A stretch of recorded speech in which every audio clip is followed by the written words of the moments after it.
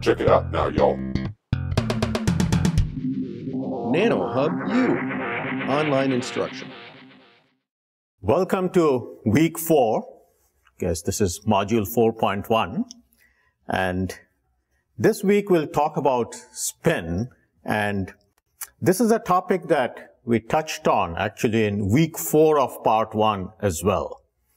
And of course, at that time, we hadn't talked about this whole quantum transport method, this NEGF equations that we have discussed the last couple of weeks.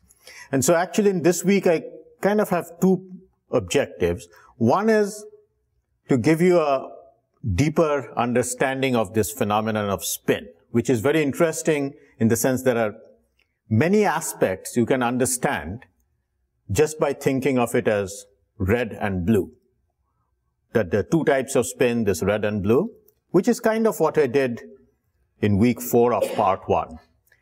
Whereas there are other subtle aspects that really require you to go beyond that. And this week, what I hope to do is give you a feeling for these subtle aspects.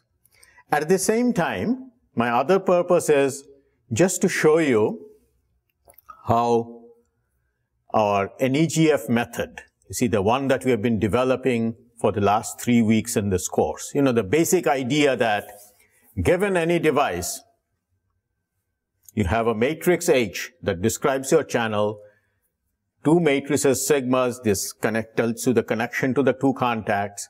And once you have managed to write that down, how you calculate current is straightforward. There is this well-defined set of equations, that we have developed.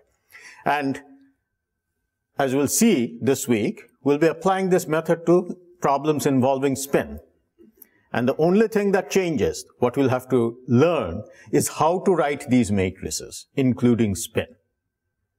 But once you have written them, you see, those equations we had, like given the matrices, how we calculate electron density, how we calculate density of states, or how we calculate current, none of that changes. You don't need to relearn any of those equations. It's the same equations. Nothing new there. What's new is just how to write these matrices. And so, in this module, let's get started with kind of a simplest example. Okay? And the example would be a one-level device. See? That is, like when we started developing the NEGF equations, we started much the same way. We said, let's think of a device with just one level, epsilon. And of course, now we want to include spin. So it's like there's two levels. There's an up spin and a down spin, as I've mentioned before. Right? So there's epsilon, and then there's another level that's also epsilon. So what it means is, when I write the H matrix for this device, previously, it would have just been a number, almost. It's just a 1-by-1 matrix, just epsilon. But now, I've got an up spin level and a down spin level. So, it's epsilon, epsilon, two of them, 0. That's H. Okay? And in a way, this kind of tells you what's involved in including spin. What you'd find is, from an operational point of view, all matrices will kind of become twice as big. Because what used to be 1-by-1 is 2-by-2. If you had started with a bigger device that was like 10-by-10, well, it would now be 20-by-20. There'll be kind of an up spin block and a down spin block to it.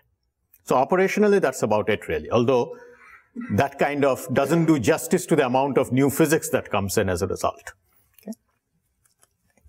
Now, that's H. Now, the next thing is this sigma that you have to write. Sigma is this coupling to this contact. And that's where, again, if I were just writing a simple, right here, sigma, maybe I'll write it up here. So if I were just writing sigma 1, the simplest version would be that, something like minus I gamma over 2, or gamma 1 over 2. this is the kind of thing we'd used if you had just one level and we were not interested in the spin. So it is just one level. Let me take this off from here. I'll write that here so we have that.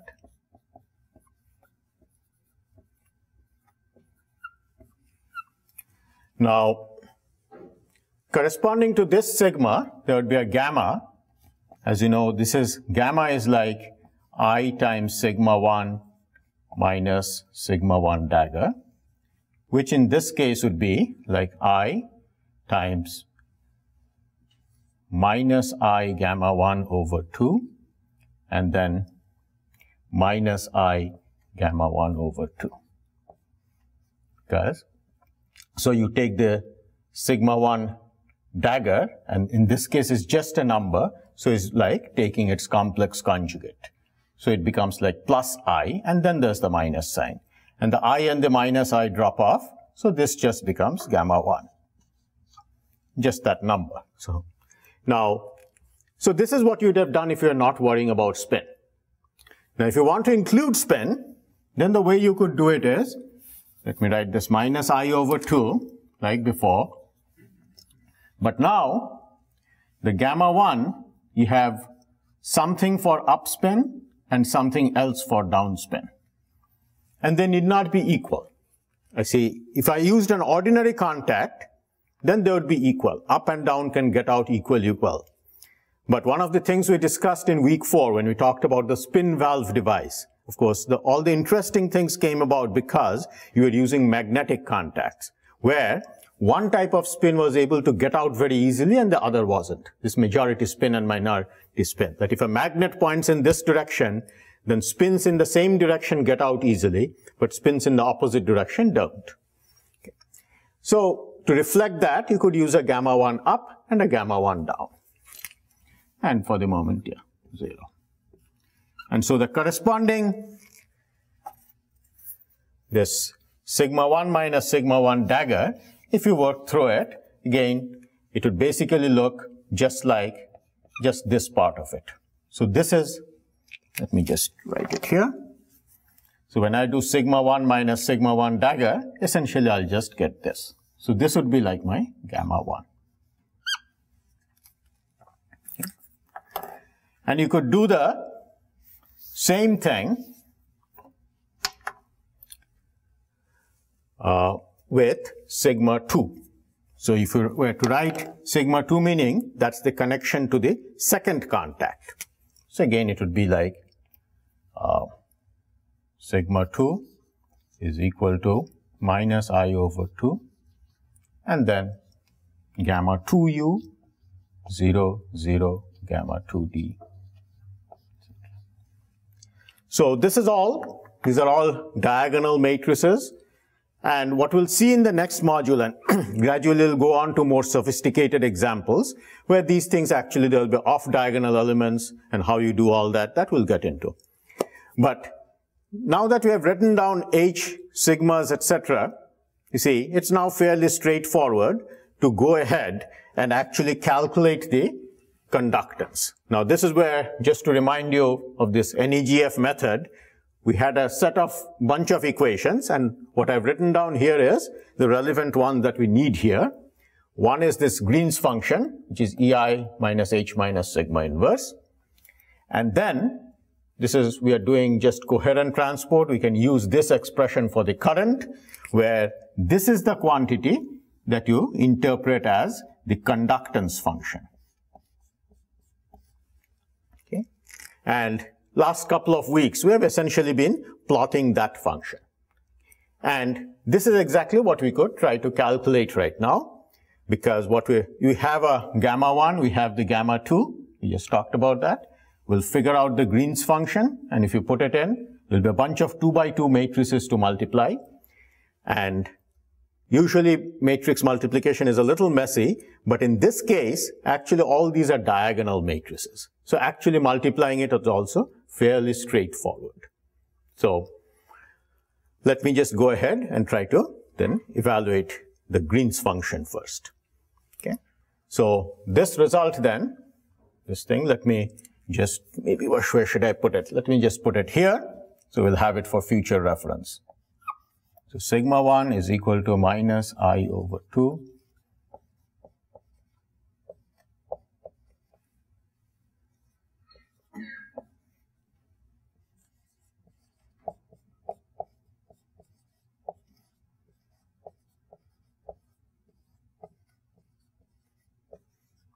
okay, and if you leave out the minus I over 2, what you have there, that's the gamma. That's the coupling to the contacts. This is the simplest version of this self-energies. So, how do we calculate this Green's function? Well, I have to find the inverse of this matrix, and the inverse, so EI, that basically looks like E 0, 0, E. Because this I is just a 2 by 2 identity matrix. Minus H, well, H is just epsilon, 0, 0, epsilon. Okay. And then there is this minus sigma, and the sigma represents sigma 1 plus sigma 2. It's the two contacts are added there. So, I have to take minus sigma 1 and then minus sigma 2. And you'll notice here that there's this minus I over 2. So, when I do that, I'll get something like plus I over 2. And then sigma 1 plus sigma 2. So, I'll get something like gamma 1 up plus gamma 2 up, 0, 0, gamma 1 up, gamma 1 down, plus gamma 2 down. That's it. And as you'll notice, each one is a diagonal matrix. So when you add it all up, it still looks diagonal. So it would be like E minus epsilon plus I over 2 gamma 1 up plus gamma 2 up. That's what you'd get in the, when I add this, this and that. And when I add this, this and that, I'll get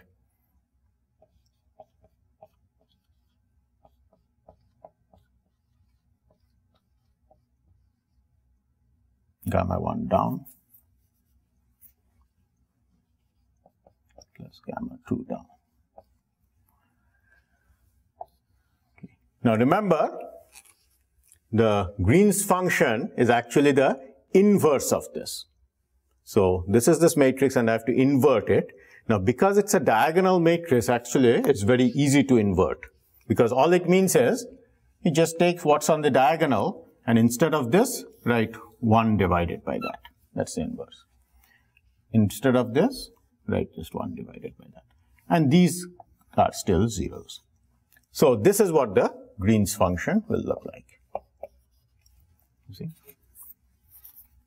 And the reason the algebra was simple is again because it's diagonal.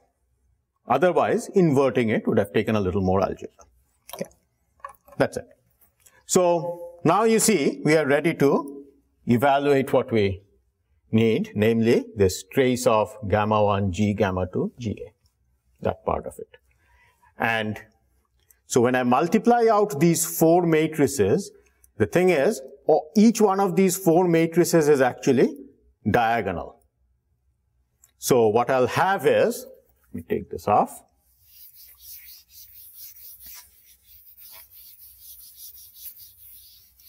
So you see, this is GR.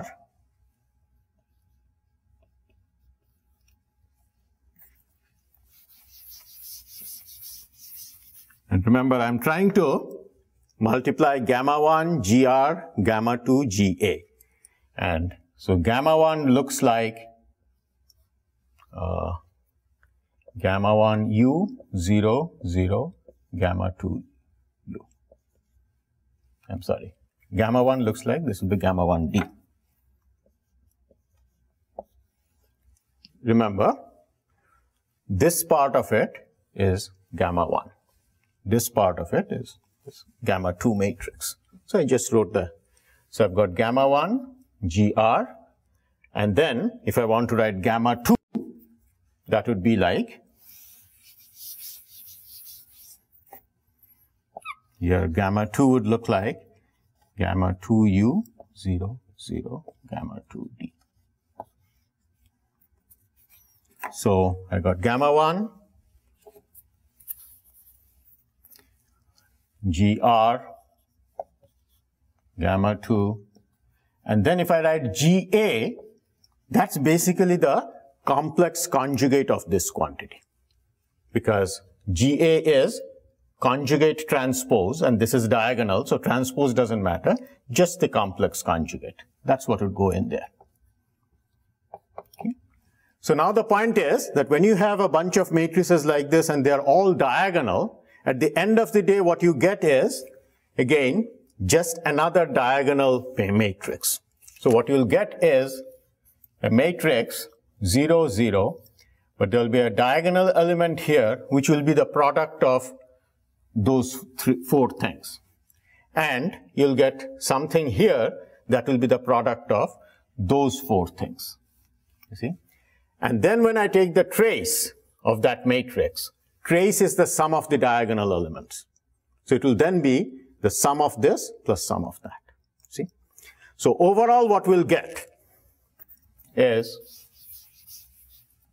if I looked at this upper term, this times this times this times that one, which is the complex conjugate of this, what you'll get is gamma 1 up, gamma 2 up, divided by, so gamma 1 up, gamma 2 up, and then divided by this quantity times its complex conjugate, which is like this squared plus that square. So I'll put that here.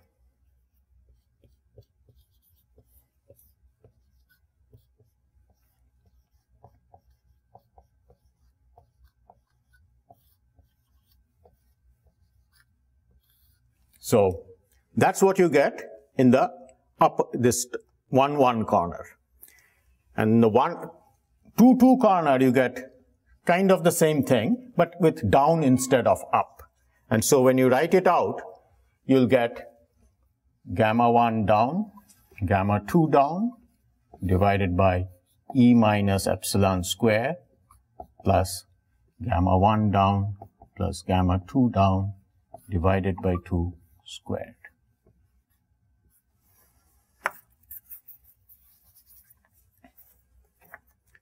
So that's the 1 1, that's the 2 2, and when I take trace, I just add the 2. So this is then what you might call the conductance function at a given energy. It's this trace of gamma 1 G, gamma 2 GA, and because it's all diagonal, when you multiply it out, it's just this times this times this times this plus what's on the 2 2, and that's what we have written here. So that's basically the algebra, and what I was trying to show you is that at the end of the day, in this case, what you have got is what you could have said that, well, you know, I've got an up channel and I've got a down channel, and the up channel gives me this conductance, the down channel gives me that conductance, and you have just added them up. You could have kind of done that. And of course, the real power, the reason we are doing all this is, with matrices, you can do more complicated things. Because right now, the problem we are doing is one that you could have done using the kind of ideas we had in part 1, where we just said, you know, there's a red channel and a blue channel, an up and a down, just add them up. And at the end of the day, that's what happened with all these matrices. But what we'll do in the next module, of course, is get onto more complicated things. Now, just to get the standard result out of this, you can, the way you standard result, meaning, you know, one of the devices we talked about in part 1 is this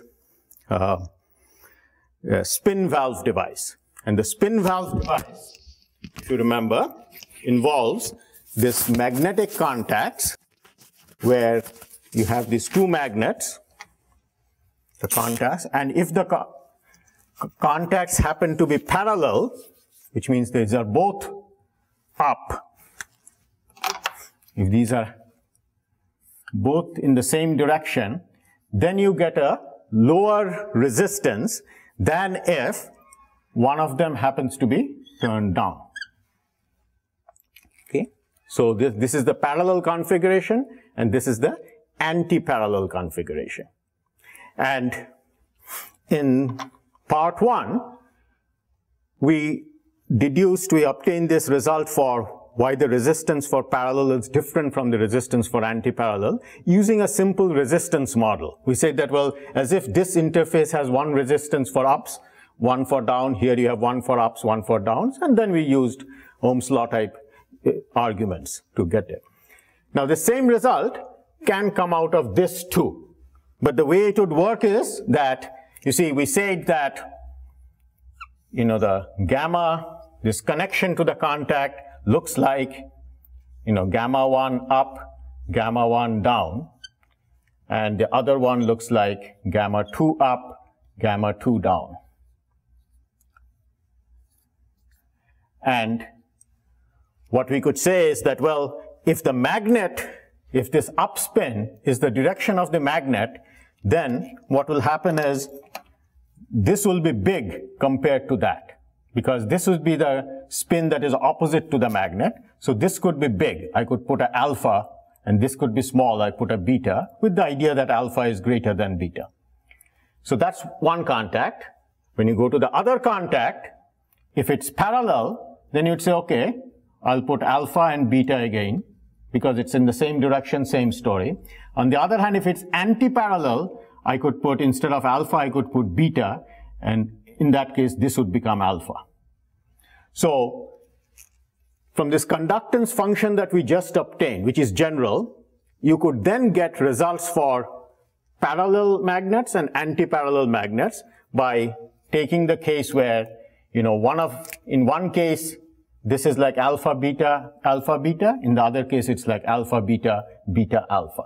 And this is done in the first homework problem, which I'll discuss in tutorial, I guess, 4.1. That's where I'll try to explain, you know, starting from here, how you get the kind of results we had earlier in part 1 for the spin valve from the simple resistor model. Now you'll kind of see it come out of this full-fledged NEGF model. But as I mentioned, this method is, the problem we just discussed is a little too simple in the sense that it really doesn't need NEGF.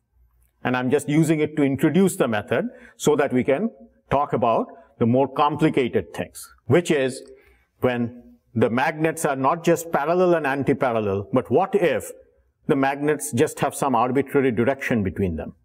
You see, then using this up-down idea, it would be hard to write down either a resistor model or write down these matrices. But how you write them down, that's what we'll talk about in the next module.